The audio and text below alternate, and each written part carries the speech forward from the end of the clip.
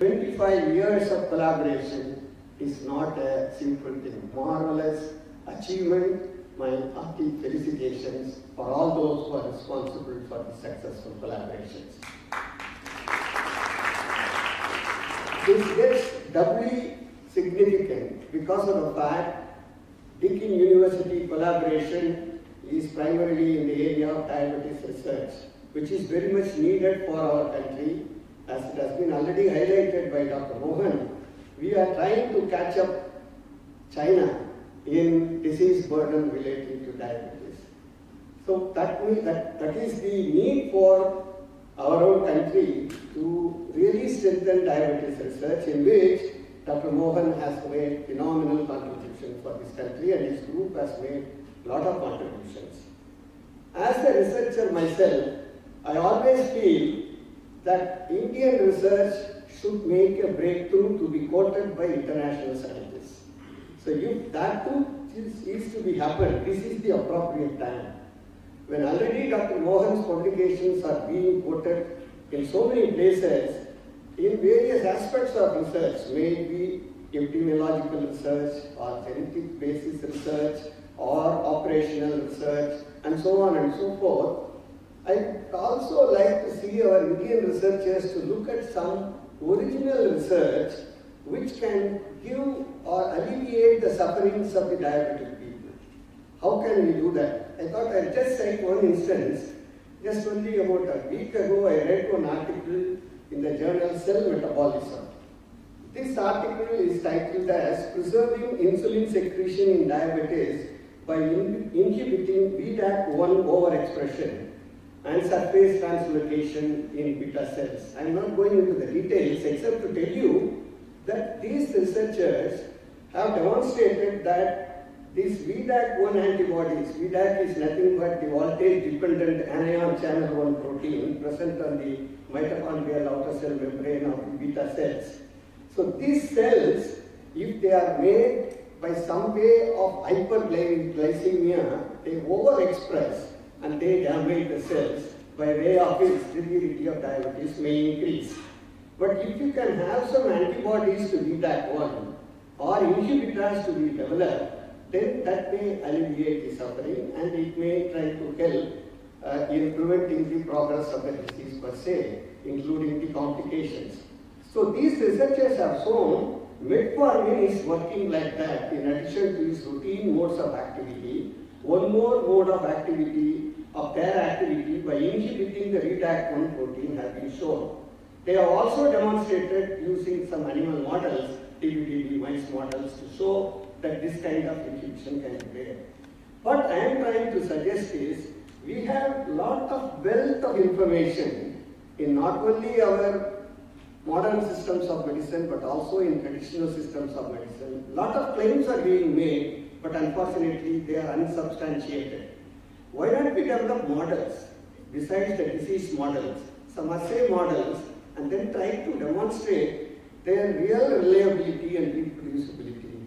I think that could be another way of translational research that we can embark upon. I wish this workshop every success. I thank Dr. Mohan for having given me this opportunity. Thank you very much. There are some islands of success, and I'd like to share a couple of them with you. But before that, why is diabetes so common in India? This is a question which we are often asked. Is it genes? Is it environment? Is it both? Quick answer, we don't know all the answers, but we do have some solutions. We're finding new answers all the time. But there's something called as the Asian Indian phenotype, which has been described for quite some time now. We call it also the South Asian phenotype, which is also common to Pakistan and Bangladesh and Sri Lanka and so on. And this consists of several factors. Some of them are listed here. The list is not complete. The first thing is, as Anjana just showed, we seem to get the disease at a much younger age. Why is that? We have no idea. Secondly, many years ago when working in the UK, when I did clamp studies and looked at insulin levels in the white Caucasian population and compared them with the South Asian population, age matched and BMI matched, we found that the insulin levels are very high, even among the non-diabetic people. And this seems to burn out their insulin fast, and therefore we become diabetic. And so there's also a lower threshold for BMI. You don't have to be obese to get diabetes in our country. Most people are thin, increased insulin levels. More recently, we have shown a rapid decline in beta cell function. People take years to develop diabetes, from normal glucose tolerance to pre-diabetes to diabetes, a big journey in the West. Here it's 4 years, 3 years. They zoom through the stage of normal glucose tolerance to pre-diabetes to diabetes. Even within our own studies, we have shown the fast conversion. This has been confirmed in the UK as well. We have a characteristic dyslipidemia, low HDL. Practically the whole population sitting here in this room, if I checked your HDL levels, probably very few would have more than 50 milligrams. And if I check the HDL of the Westerners sitting here, the white population sitting here, you'll all have HDLs above 50. Why is that so? We believe there's some genetic influence, but also it could be diet, and so on and so forth. We have low muscles, no reason, I mean, probably explains why we win so few Olympic medals. In fact, one of the jokes about the Indians is that the medal that they actually won was for a sport where you have to stand absolutely still, shooting. Absolutely still, and then you get a medal for that. So we have a lot of things which are unexplained. I'm not going to belabor this more. But there are simple things as well. If you just look at one item, and that's rice, the amount of carbs that we take in our diet, and I presented this at the ADA, and I think Catherine was there. If you just divide Chennai into 4 quartiles based on the amount of carbs that you take, the first quartile being about 200 grams, and the fourth quartile being 400 grams. There's a 4 times increase in prevalence of diabetes, given that this is cross-sectional studies and there could be confounders, but we have adjusted for almost all the confounders we can think of. And now in our incidence studies, we are showing the same thing. We have some new data coming out from the PURE study, where again we are confirming the same thing. But you know what? If you look at the Western population and divide them into quartiles, their 4th quartile of consumption of carbs is less than our 1st quartile. So the starting point itself is so different. So you'll have to actually look at it in terms of the grams of the rice that you take. But the point is that just eating too much of carbs could explain part of this Asian Indian phenotype. Is it only carbs? What if you look at physical activity? Now if you forget about carbs for a moment and just divide Chennai into those who do some heavy physical activity, you don't find too many of those in Chennai, I can tell you that. And then the moderate physical activity and the light physical activity, there's a tripling of the diabetes, and this is independent of the rice that you take, okay, this is after adjusting for the rice. So clearly there are factors coming out showing that yes, diet could be one, physical activity could be the other. We're going to listen to Dr. Kalpana whether she can come up with newer etiological mechanisms, but there are also things like depression and things which I'm not going into. But these are low-hanging fruit. So if you can cut your carbs and increase your exercise, you can actually prevent diabetes. And we have some evidence for that, although in this 10 minutes I can't give you all the evidence. And therefore I'm going to give you just 2 success stories. Both of them are community-based, okay? And both of them are not randomized clinical trials. The randomized clinical trial which we have published is called DCLIP, which was published in Diabetes Care 2 years ago. You can read that up. In the interest of time, I'm not showing you that. But this is something which we can all do in our societies, and that's why I'm presenting this to you. We started our epidemiological studies in a very humble way by selecting a slum in Chennai, which is a low-income group, and the typical flats where the middle-income group in Chennai lived. This is in the late 1990s, 1998 or so, when we started what's called as the CUP study. There's a very simple hypothesis here.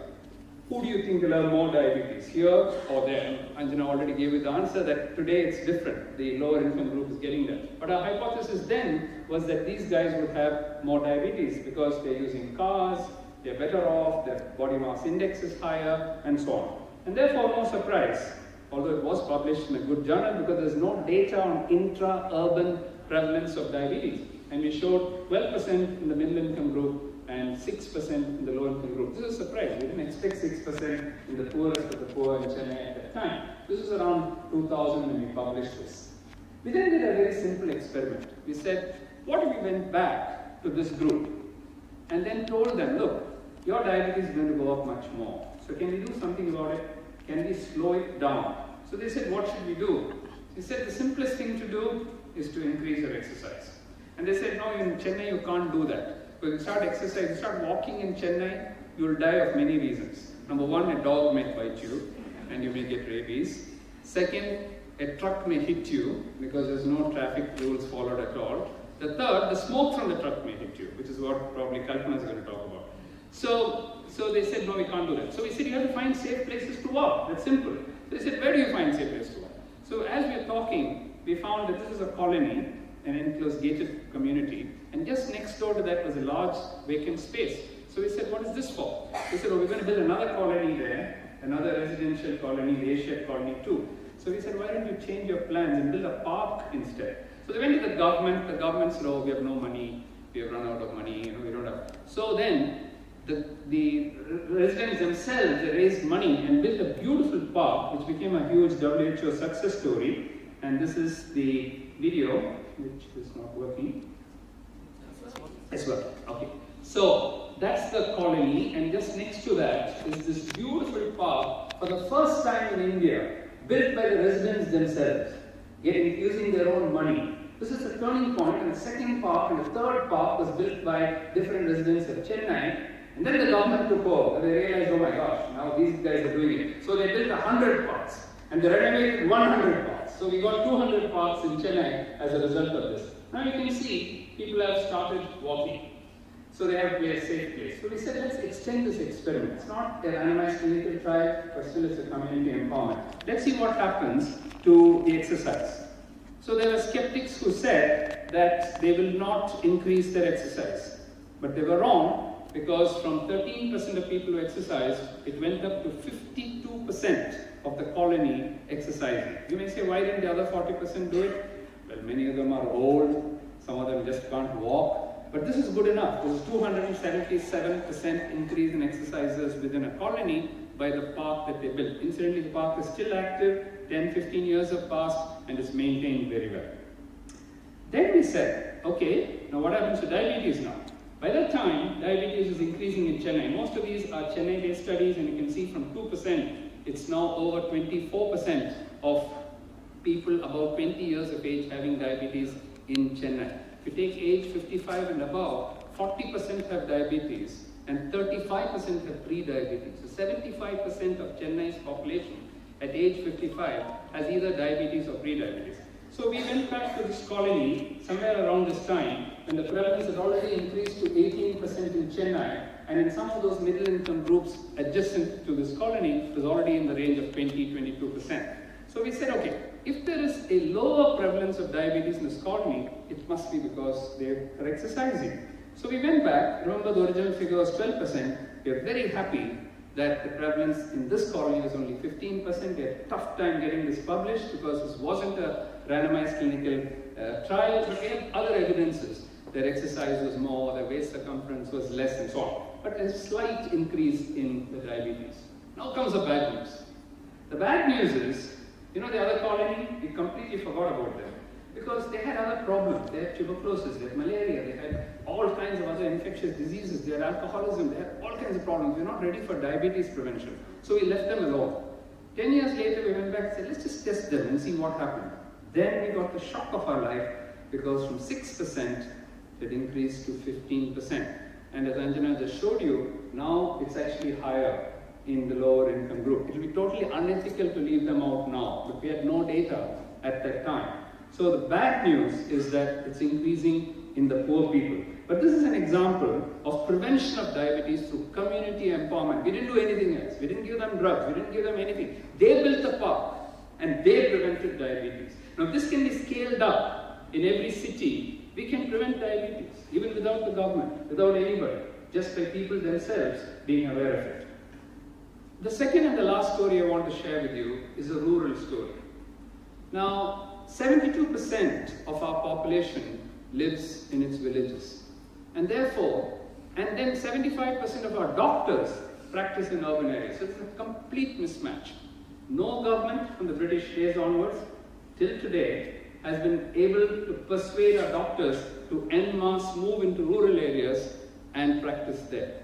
It's a tough call. There's a lot of challenges in rural areas. There's poverty, lack of awareness, lack of access, and lots of other problems. So we said we must crack this problem. That we didn't find any such solution anywhere in the world. So we said we have to evolve one. And since doctors can't go, we have to use technology. And the first principle that we said was, we'll make the 6A test, which we'll implement. That's, we'll make diabetes care available, accessible, affordable, appropriate, acceptable, and accountable in rural India through a project which we took up in Chunampet. Chunampet is in Kanchipuram district. For those who don't know where that is, that's Chennai, and that's the next district called Kanchipuram district. At the southern tip of Kanchipuram district is this little village called Chunampet. There's another adjoining one called Ilidu, and we worked in both these places. Why did we go there? Because the zamindar, the owner of the village, he was a bachelor. He owned the whole village. And so he was giving away land. He gave away land to the government, to schools, to electricity board, to the National Agro Foundation. And one day he called me and he said, I'm going to give you 10 acres of land. And you tell me what you're going to do with it. So I said, okay, we are also interested in a rural model. If you're giving this free of cost, we will do everything free of cost there. We will build a rural center there. And then using telemedicine, we'll go around the villages spreading diabetes awareness and also check up for diabetes and diabetes treatment. So this is the van that we built. We had to build it from scratch. And inside is verily a mobile diabetes hospital. So it has ultrasound in it, it has echo, it has ECG in it, Dopplers, it has retinal photography, it has blood testing units and everything inside, air conditioned. It also has a satellite which was donated by the Indian Space Research Organization.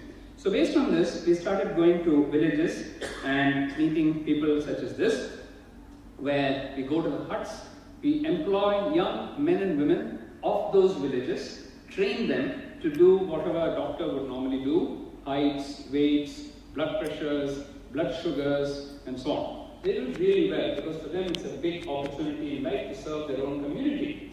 If somebody turns out that, so we screen the whole population, and if somebody has diabetes, the van is just parked outside their door, they can go inside there and have a complete checkup for diabetes as they would do in Australia or in India, including eye exams, checkups for cataract, fundus examination, retinal pictures being taken, being flashed back to our main center in Gopalapuram, where Dr. Pratipa, the ophthalmologist, is talking to the lady sitting inside the van 150 kilometers away, telling her that that's the lens and that's cataract, that's diabetic retinopathy, that's what we've looked at, your eyes are normal, come back after a year. We built the Sai Rural Center in the land given by this zamindar, and that's Dr. Rakesh, who is a local boy.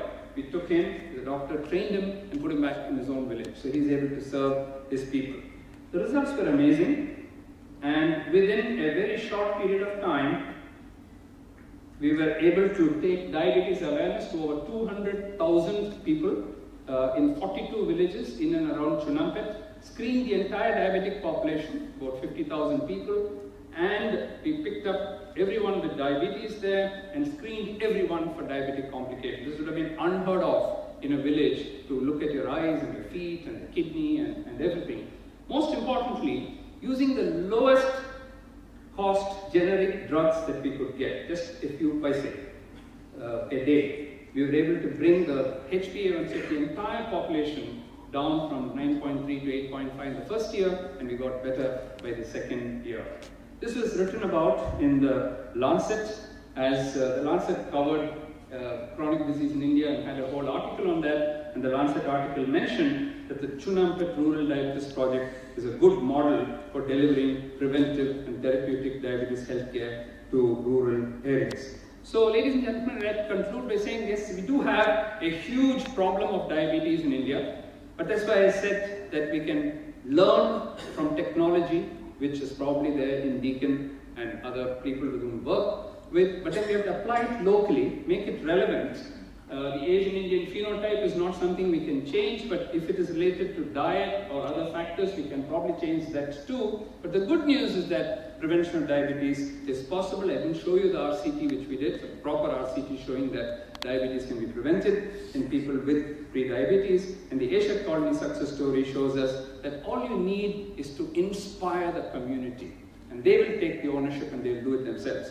And finally, even in rural India, the Chunampet Rural Diabetes Project has been a fairly large project which, if duplicated, can help to improve the health of rural people in India. And mentoring hundreds of staff and students. As an educator, he has been responsible for the dissemination of knowledge on diabetes internationally over several decades. And Deakin University is proud to have developed jointly with Dr. Mohan a diabetes educator course that is being delivered by the MDRF to community nurses at very low cost. In 2018, Dr. Mohan was awarded the Harold Rifkin Distinguished International Service in the Course of Diabetes Award by the American Diabetes Association, making him the first doctor from India to receive this award. We at Deakin now honour Dr. Mohan and our long and proud association with him, and so it is our great pleasure to announce the appointment of Dr. Mohan as an honorary professor of Deakin University. Welcome and congratulations, Professor Mohan.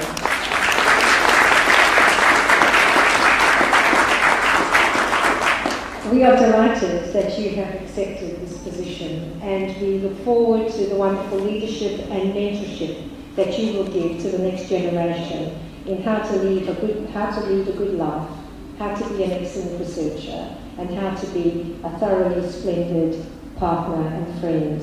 And I have a small gift to mark the moment. Deakin University, Melbourne, Australia இருக்கு.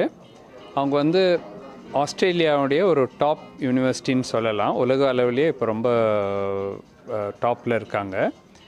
India கூட அவங்க 25 ஆண்டுகளாக collaborate பண்ணிகிட்ருக்காங்க. பல research projects, பல universities கூட collaborate பண்ணிகிட்ருக்காங்க. So இந்த வருஷம் அவங்களுடைய சில்வர் ஜூப்ளி கொண்டாடுறதுக்காக டெல்லியிலையும் சென்னையிலையும் சில ப்ரோக்ராம்ஸ் ஆர்கனைஸ் பண்ணியிருக்காங்க. சென்னையில் வந்து 2 இடத்துல, ஒன்று வந்து ஐஐடி மெட்ராஸில் இன்றைக்கி ஒரு செமினார் வச்சுருக்காங்க. நாங்கள் வந்து டாக்டர் மோகன்ஸ் டயபெட்டிஸ் ஸ்பெஷாலிட்டி சென்டரில் இருந்தோம், மெட்ராஸ் டயபெட்டிஸ் ரிசர்ச் ஃபவுண்டேஷனில் இருந்தோம். டீக்கன் யூனிவர்சிட்டி கூட 5 வருஷமாக கொலாபரேட் பண்ணிகிட்ருக்கோம். என்ன பண்ணிகிட்ருக்கோன்னு கேட்டிங்கன்னா, முதல் முறையாக டீக்கன் யூனிவர்சிட்டி எங்கள் பிஹெச்டி ஸ்டூடெண்ட்ஸுக்கு ஒரு ஆப்பர்ச்சுனிட்டி கொடுத்துருக்காங்க. இங்கே சென்னையில் எங்கள் சென்டரில் ஒர்க் பண்ணிவிட்டு பிஹெச்டி டிகிரி பட்டம் வந்து டீக்கன் யூனிவர்சிட்டியிலேருந்து மெல்பர்ன் ஆஸ்திரேலியாவிலேருந்து வாங்கலாம். அது மாத்திரம் இல்லை, அவங்க வந்து ரொம்ப கைண்டாக வந்து ஃபீஸை வந்து கம்ப்ளீட்டாக ஒதுக்கிட்டு ஃபீஸ் பே பண்ண வேண்டியதே இல்லை. ஒரு ஸ்டூடெண்ட்டுக்கு அங்கே போய் 3 மாதம் 6 மாதம் வரலும் ஸ்பெண்ட் பண்ணுறதுக்கு, கற்றுக்கிறதுக்காக அதுக்கு அவங்க பே பண்ணிவிட்டு, இது மாதிரி ரொம்ப அட்வான்டேஜஸாக இருக்குது. வேறு ஒரு ஃபாரின் யூனிவர்சிட்டி இது மாதிரி பண்ணதில்லை. ஸோ கிட்டத்தட்ட 3 பிஹெச்டி ஸ்டூடெண்ட்ஸ் வந்து கம்ப்ளீட் பண்ணிட்டாங்க. பிஹெச்டி ஸ்டடீஸை கம்ப்ளீட் பட்டம் வாங்குகிற ஸ்டேஜில் இருக்காங்க. இன்னொரு 3-4 ஸ்டூடெண்ட்ஸ் வந்து இப்போது இது பிஹெச்டி பண்ணிகிட்ருக்காங்க. அது தவிர 2 வருஷம் முன்னாடி ஒரு புது கோர்ஸ், ஒரு டயபெட்டிஸ் நர்ஸ் எஜுகேட்டர்ஸ் கோர்ஸ் என்று சொல்லி ஒரு கோர்ஸ் வந்து இந்த மாதிரி ஒரு கோர்ஸ் இந்தியாவில் கிடையாது. முதன்முறையாக டீக்கன் யூனிவர்சிட்டி வந்து எங்கள் கூட சேர்ந்து இந்த கோர்ஸை வந்து கண்டக்ட் பண்ணியிருக்காங்க. 30 நர்சஸ் வந்து இந்த டிப்ளமா வந்து கம்ப்ளீட் பண்ணியிருக்காங்க. இன்னொரு 15 பேர் இப்போ ஜாயின் பண்ணியிருக்காங்க. ஸோ இந்த மாதிரி வந்து பிஹெச்டி மாத்திரம் இல்லை, இந்த மாதிரி டிப்ளமா கோர்சஸ் மாத்திரம் இல்லை, இன்னும் மேலும் பல புது கோர்சஸ் வந்து டீக்கன் யூனிவர்சிட்டி கூட நாங்கள் பண்ணுறதுக்காக இருக்கோம். ஸோ இந்த 25th இயர் ஆனிவர்சரி டைமில் எங்களை செலக்ட் பண்ணிவிட்டு ஒரு நீரிழிவு நோய் டயபெட்டிஸை பற்றி ஒரு செமினார் கண்டக்ட் பண்ணுங்கன்னு சொல்லிட்டு அவங்க யூனிவர்சிட்டியிலேருந்து ஒரு 4-5 ப்ரொஃபஸர்ஸ் வந்திருக்காங்க. அவங்களுடைய வைஸ்-சான்சலரும் பிரசிடெண்ட்டும் வந்திருந்தாங்க, டெப்யூட்டி சான்சலரும் வந்திருக்காங்க. சென்னையிலேருந்து இப்போ எங்கள் சென்ட்ரலில் மாத்திரம் இல்லை, மற்ற யூனிவர்சிட்டிஸ்லேருந்தும் ராமச்சந்திரா மெடிக்கல் காலேஜ், SRM, மற்ற காலேஜஸ்லேருந்து கூட நிறைய பேர் வந்து இந்த செமினாரில் பார்ட்டிசிபேட் பண்ணி நீரிழிவு நோய் எதனால் இந்தியாவில் வருது, அது எப்படி தடுக்கிறது, எப்படி கட்டுப்பாட்டில் வைக்கிறது, எப்படி நீண்ட நாள் ஆரோக்கியத்தினுடன் காம்ப்ளிகேஷன்ஸ் இல்லாமல், சிக்கல்கள் இல்லாமல் வாழ வேண்டும், இதெல்லாம் வந்து இந்த செமினாரில் இன்றைக்கி டிஸ்கஸ் பண்ணியிருக்கோம்.